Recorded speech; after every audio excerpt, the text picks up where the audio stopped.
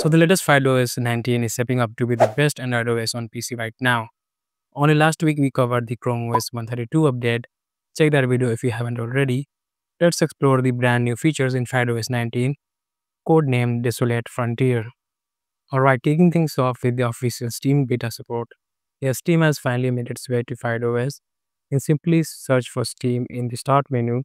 However, if you have processor older than Ryzen 3000 and less than 8 GB of RAM, like I have, then you have to rely on Linux app stores to get the Steam app.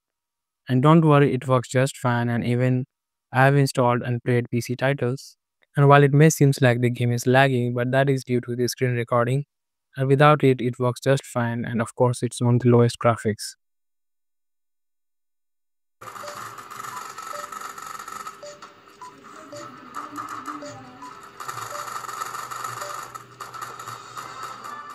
Now, adding more to the gaming experience, we now have the support for official game dashboard, meaning we can enjoy our Google Play Store game titles and play using our keyboard. You can use the game toolbar to quickly take a screenshot, which is quite handy. And you will notice that this game, the Hill Climb Racing, has already mapped its key to the keyboard for going forward and backward. Similarly, we can manually map any key to the function shown on the screen. Like I have mapped the W key again with the D key, a superb addition in my opinion.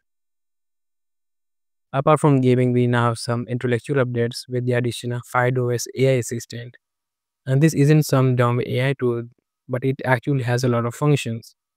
You can choose among the multiple assistants like for learning a language, course, web development, consultation, and many more. If you go into the settings, we can also change the language model to the ones we like.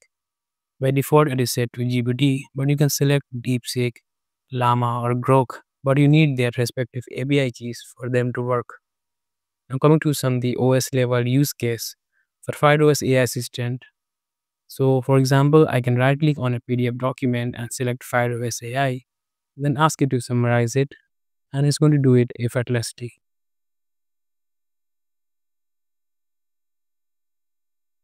We can also use the Fyde OS AI anywhere, even while browsing.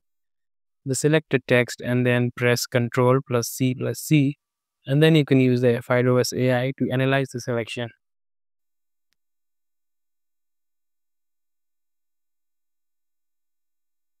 You can do this for commands and formulas to automatically give you the best response. You may have already have a lot of AI systems, but Fyde OS has integrated it in the system, which makes it a valuable addition.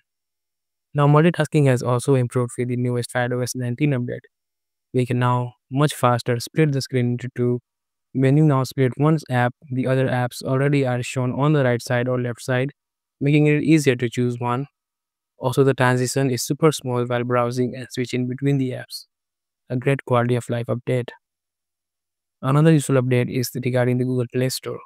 As always, you won't get the Google Play Store on your first boot, but you can install it manually. The process does require a little work, but I will cover it in my upcoming installation video. However, the good thing is that Google Play Store works without issues here, along with the other Google apps. Previously, I had faced some issues in the previous version. Lastly, we have full implementation of Model U theme in the OS, from text to buttons and other UI elements. Fyde OS has completely adopted the color engine. We also get a new wallpaper with the theme of Desolate Frontier. So that was the best new features of Fyde OS 19 update. We will coming with more Fyde OS videos along with dual boot guide. So stick around and I'll see you in the next one. Thank you for watching.